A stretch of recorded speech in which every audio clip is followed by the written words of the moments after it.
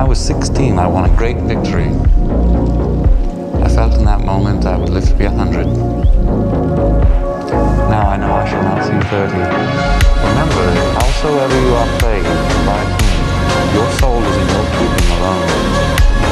Even though those who presume to play you be kings and men of power, when you stand before God, you cannot say, but I was told by others to do thus, or that virtue was not convenient at the time, will not suffice. Please.